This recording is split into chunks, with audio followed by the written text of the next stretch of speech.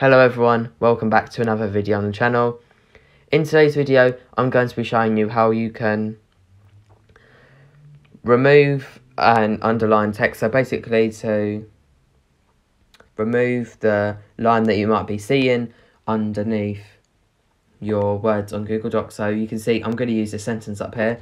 You're going to have to go to a point of the text. You can see I'm right here. You're going to have to hold it down, let go, and it will come up with this option here: paste, select, select all. You're going to have to press select all.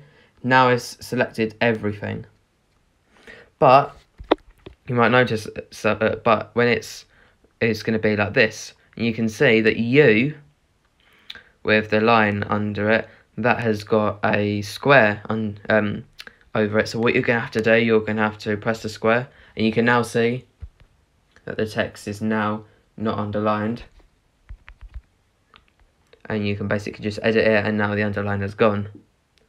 If this video helped you out, then make sure to like and subscribe.